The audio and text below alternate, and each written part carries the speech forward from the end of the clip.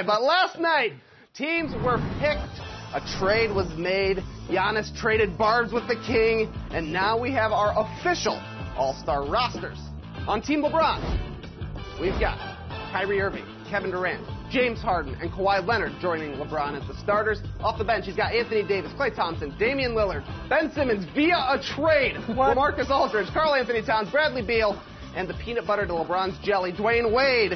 On Team Giannis, he'll be joined in the starting lineup by Paul George, Joel Embiid, Kemba Walker, and Stephen Curry. Off the bench, Giannis has Chris Middleton, Nikola Jokic, Russell Westbrook in that huge blockbuster trade, Blake Griffin, D'Angelo Russell, Nick Vucevic, Kyle Lowry, and Dirk Nowitzki. Guys, who has the better all-star team, LeBron or Giannis? What you got us? It's Team LeBron.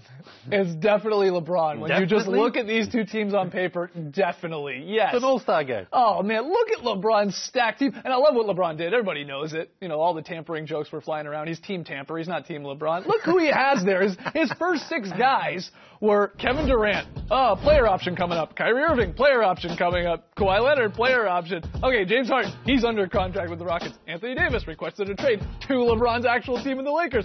And Klay Thompson, a free agent. This guy, scheming. Nice. All those planting those seeds. There's going to be a players-only meeting, I think, at halftime. Oh, yeah. They're going to be upset. Yeah, LeBron's there's no stability there. He's not even going to sit anywhere close to his teammates. It's Team Giannis for sure.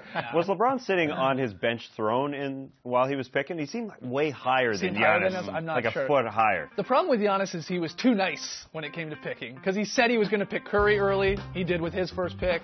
He picked his own guy in Chris Middleton. For Westbrook. He traded for Westbrook to get him and Embiid on the same team. Should have been meaner. He told Lowry he wouldn't be the last pick, and he made him not the last pick. He made it Beal. He's just too nice for this. LeBron killed him. He got the better team. I'm sorry. Trey, what's the answer? I agree, Skeets. LeBron has to be the better team. A third of his team has won MVP trophies. It's crazy. Wow.